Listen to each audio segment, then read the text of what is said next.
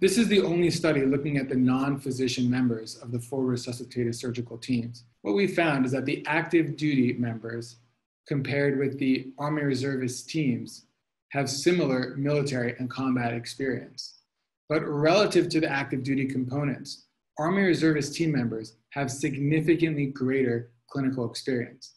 There is a strong need for all the team members to embed within military-civilian partnerships to maintain their clinical proficiency in order to deliver safe and effective care downrange to our wounded warriors.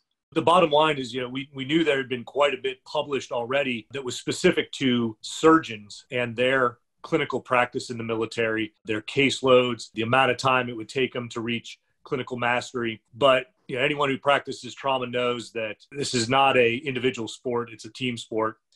And you can have the best trauma surgeon in the world, but if they're not supported with some decent folks on their trauma team, in the resuscitation area, in the operating room, in the ICU, those trauma patients still aren't going to do very well. The Army identified years ago the need to establish one military civilian training site, Ryder Trauma Center, University of Miami. And out of this experience, we then wish to quantify and really fine tune how can we optimally prepare these teams. So finding about their experience before can help us ensure they fill those gaps which are necessary for optimal outcomes.